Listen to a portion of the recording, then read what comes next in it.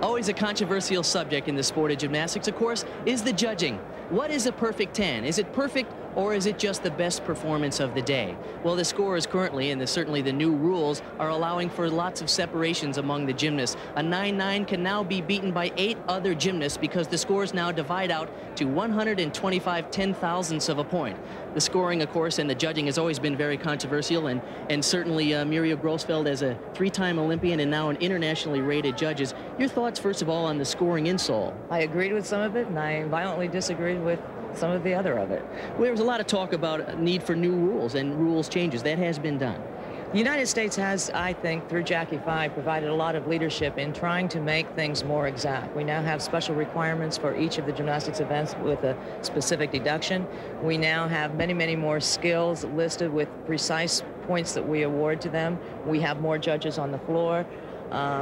She's provided, I think, very good leadership in trying to make the sport a little more fair. And with that in mind, let's look back to some tape from Seoul.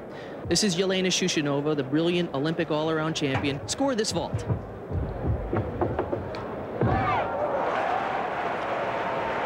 Somewhere between 9.8 and 9.9, approximately. Once again, when we take a look at it, your technical comments on it. In the beginning of the vault, we can see a little bit of a lack of form.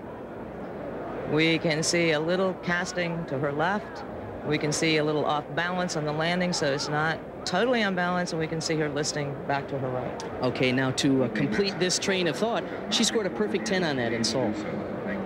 Yes. What are we going to do about that? Are 10s perfect? I don't think the meaning of a 10 means that you're saying perfection. I think a 10 is one of the tools that we use to rank gymnasts. I think a perfect example is to go back to the original Big 10, which was Nadia Comaneci on uneven bars back in Montreal in the '76 Olympics. Based on the competitors' scores previous to Nadia, I thought she should have gotten about a 10-3 or 4 or 5. But there were 3 very big flaws in that exercise. The 10 represented a ranking, not a perfection. So the ranking is the most important element, not necessarily the perfect score.